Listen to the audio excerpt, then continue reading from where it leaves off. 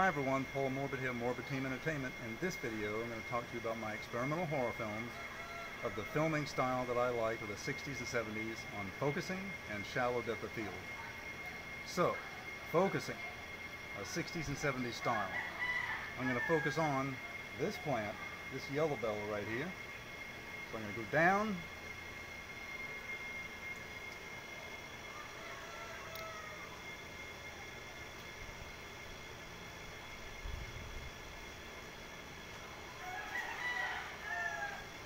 Now what I've just done, I've taken my lens and I zeroed in on an extreme close-up.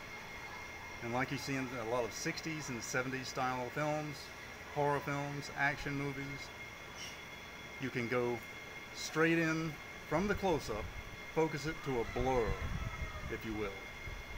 Okay? You can do that. If you do that fast, it means something's wrong generally. If you do it slow, it's a more calming effect.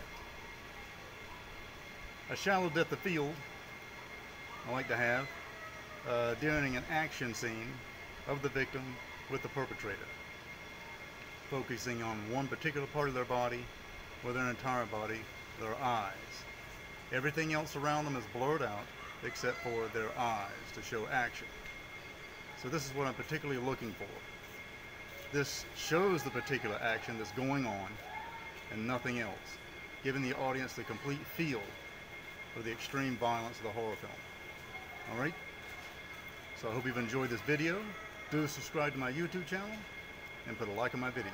Thanks a lot, and bye-bye.